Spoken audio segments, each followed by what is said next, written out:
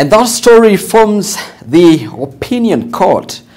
In your thought segment, we ask you, what are you doing to support the elderly people around you? Send us your comments and opinions to the SMS number 20058, where we'll sample them on our social media platforms.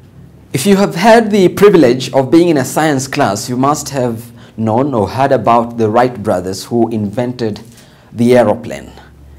The innovations and developments in that front have been ongoing, and it will interest you to know that there is a young man in South Sudan who has invented a plane that can carry one person.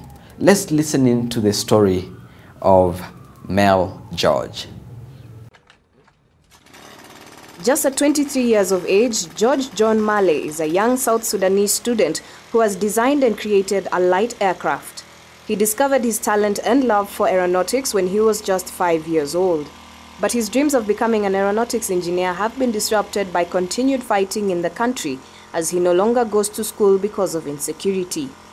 This is his second plane, which he built with local materials such as scrap metal and plastics material. This isn't my first work or my first invent. I've done a lot since I was still a kid. Yeah. I've been doing some research and try to work out small aircrafts, make them. There's the one I made before this. It was a UAV, unmanned aerial vehicle, but I didn't have the system to control it. The wiring, GPS and all this. So that's why I came with an idea of making the second one that could carry a weight of a person. Yeah.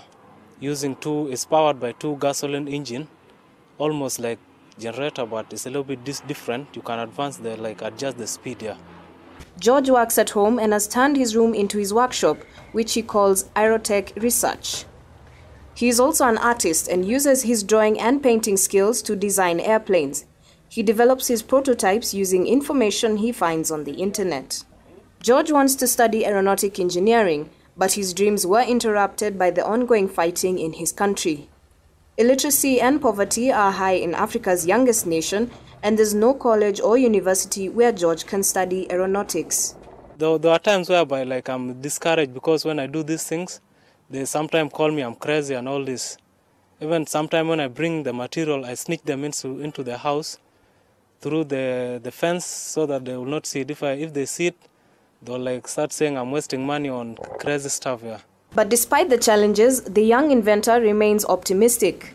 Finding funding for his projects has also been difficult. He even took his first aircraft to the country's Air Force. The first plane I made before this, I took it to Air Force.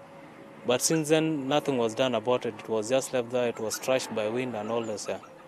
Actually, they told me they'll look for they'll fix a program to take me for studies. But since then, I've been here. Nothing was done about it. Yeah. Although George's plane isn't quite ready for passengers yet, he believes with the right support, he can become one of Africa's greatest aerospace innovators.